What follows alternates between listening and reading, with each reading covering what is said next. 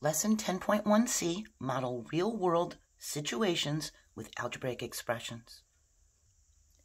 We can use algebraic expressions to represent real-world situations. We can look for clue words that tell us what action is taking place, which will tell us which operation symbol to use. When we have an unknown amount, we can represent its value with a variable.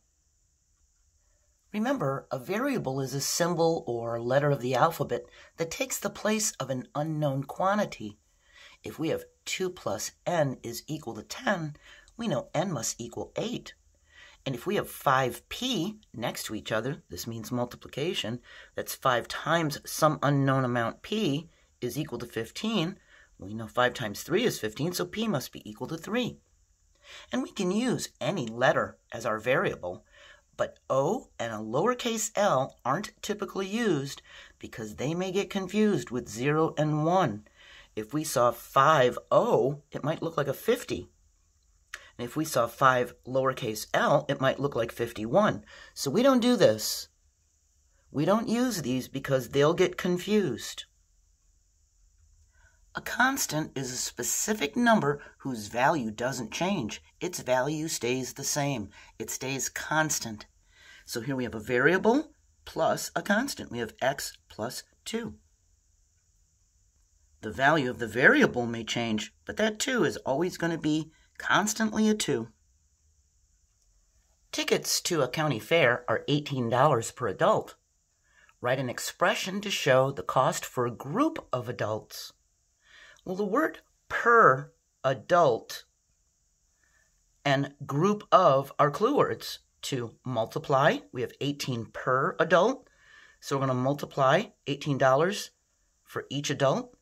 And group of, well, we don't know how many are in the group. That's an unknown quantity.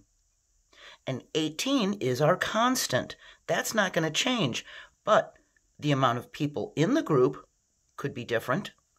So we can use a variable to represent the number of adults in the group x. The algebraic expression for the total cost of tickets is 18x for 18 multiplied by some unknown number x. An algebraic expression can have more than one constant, and it can have more than one variable. This says adult tickets are $18 each, and children's tickets are $14 each.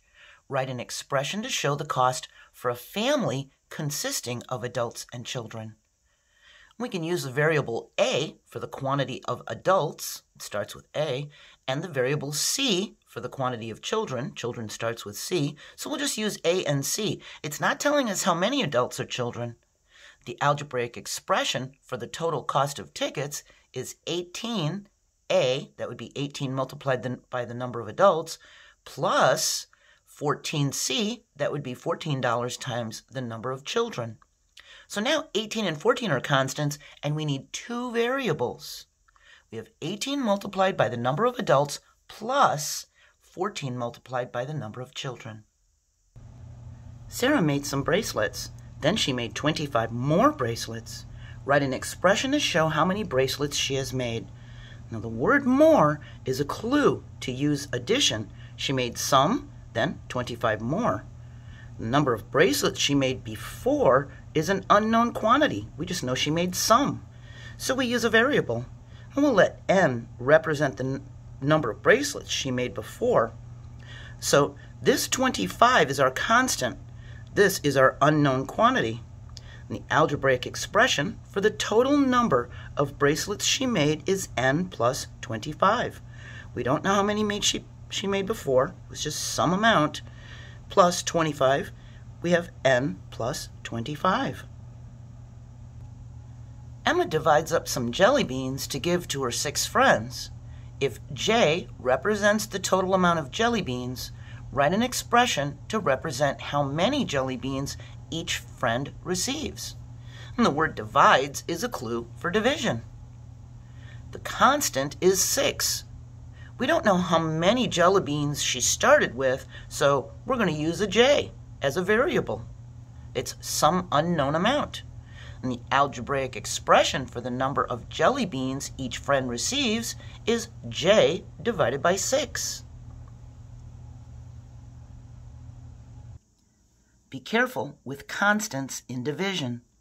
The order of the variable and the constant is important. Is the variable amount being divided equally?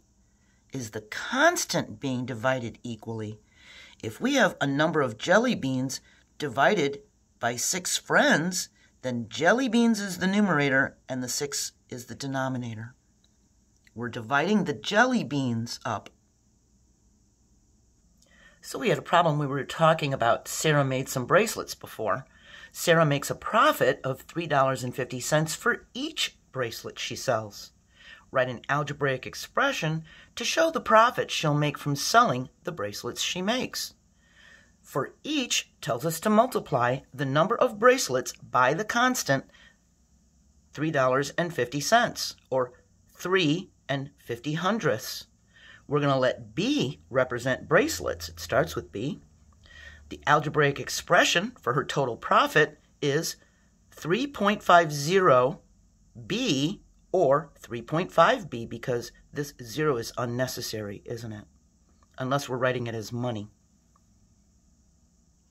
So 350 is her profit, and B represents the number sold. So if she sells 1 bracelet, then we'll do the 350 times 1. She's going to have a profit of $3.50. If she sells 2 bracelets, we multiply it by 2. That's $7 profit. And if she sells 3 bracelets, well, then we multiply it by 3. Now B represents 3, and that means she'll have a $10.50 profit total. Our constant is this 350, the 3.50. That doesn't change, but the number sold, our variable, could change depending on how many she sold. We're going to move on to 10.2, which is split into 3 different parts, and 10.2a is about evaluating expressions. I hope this made sense to you, and I hope I'm explaining it well.